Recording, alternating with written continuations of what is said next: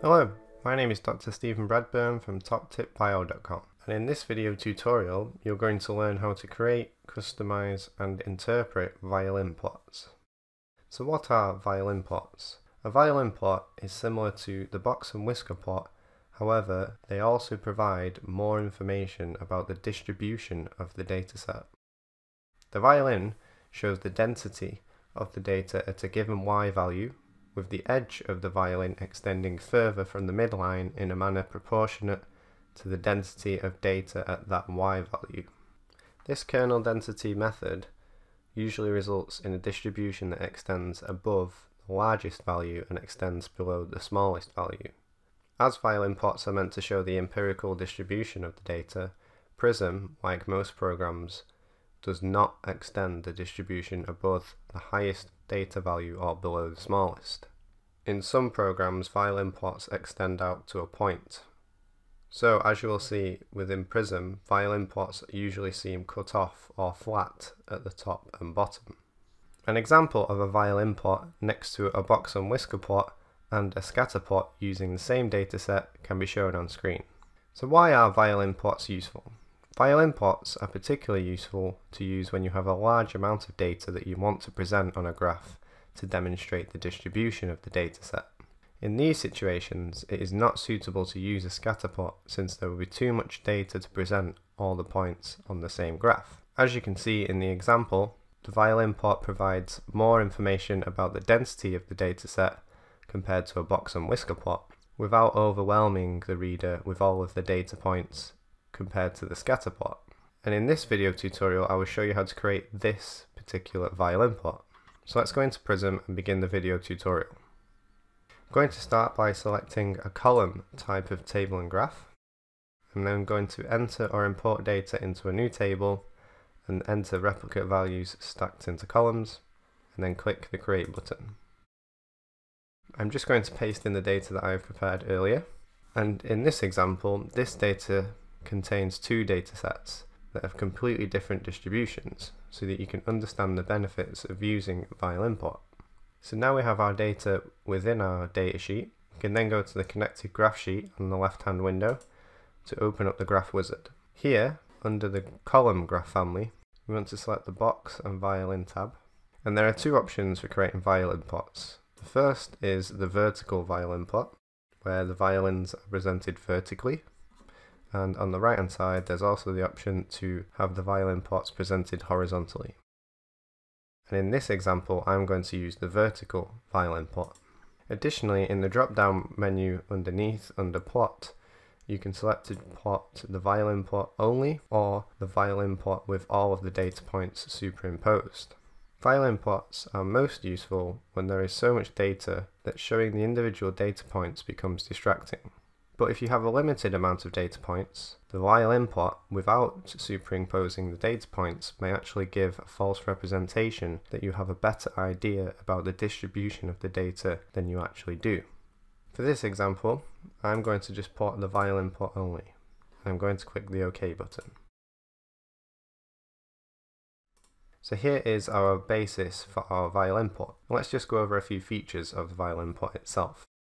Within the plot, just like a box and whisker plot, there are 3 points. The first line in the middle represents the median. The line at the top is known as the third quartile or the 75th percentile.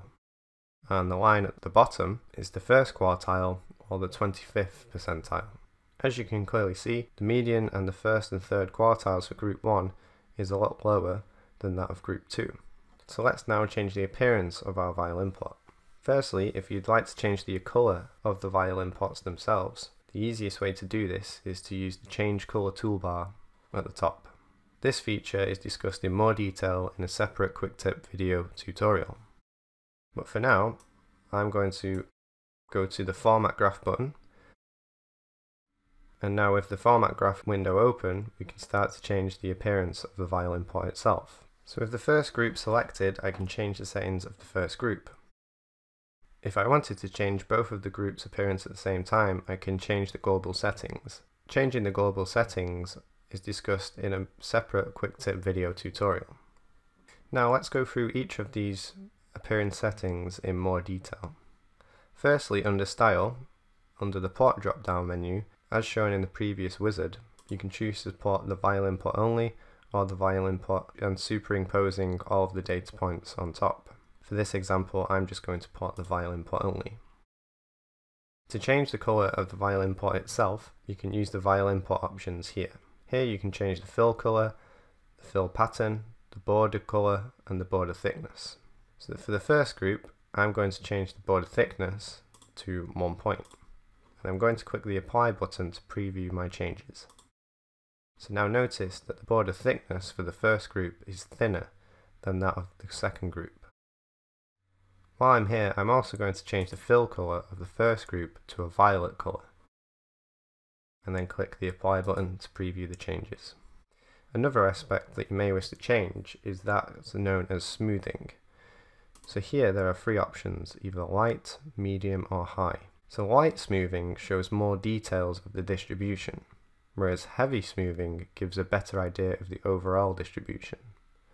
For example, if I select the light smoothing option for the first group and click Apply, notice now that the distribution for the first group is showing a lot more detail than that of the second group, which is currently set to medium smoothing.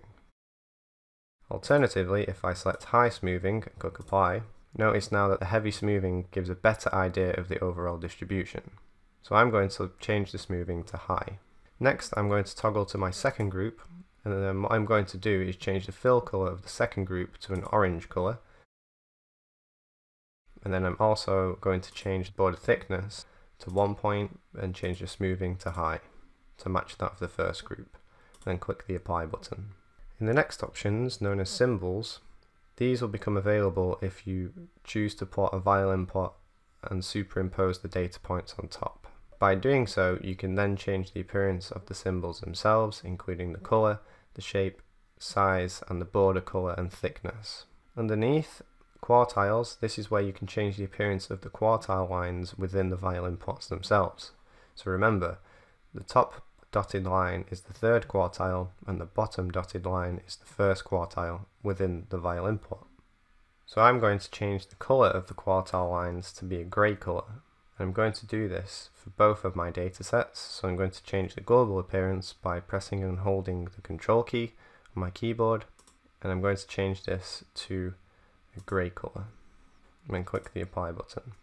So this is a very subtle change, however, this now means the quartile lines are in a grey colour as opposed to the median line, which is in a black colour that stands out a bit more. And this just gives a bit more emphasis on the median line. With that in mind, you can also change the appearance of the median line separately by changing the settings underneath. You can change the colour, the thickness, as well as the pattern. But for this example, I'm going to leave the settings as they are for the median line. In the additional options underneath, you can choose to select to have a right y-axis as well as a left y-axis. You can also show a figure legend. However, in this example, since there are only 2 groups, there is space to include their group names on the x-axis underneath, so it would not make sense to have a figure legend in this example. So I'm happy with this Violin Plot, and I'm going to click the OK button to return back to the graph. So just to finish off, I'm going to give my graph a y-axis title by clicking the Y title. I'm going to change this to response.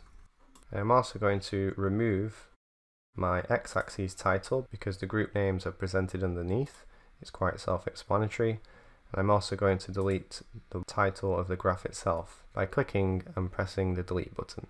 So there we have our finished Violin Plot. So in conclusion, in this video tutorial, you've learned how to create and interpret a Violin Plot within Prism. So remember that Violin Plots show the median and quartiles similar to a box-and-whisker plot. However, Violin Plots do a much better job at showing the distribution of the values. So always consider using Violin Plots instead of box-and-whisker plots.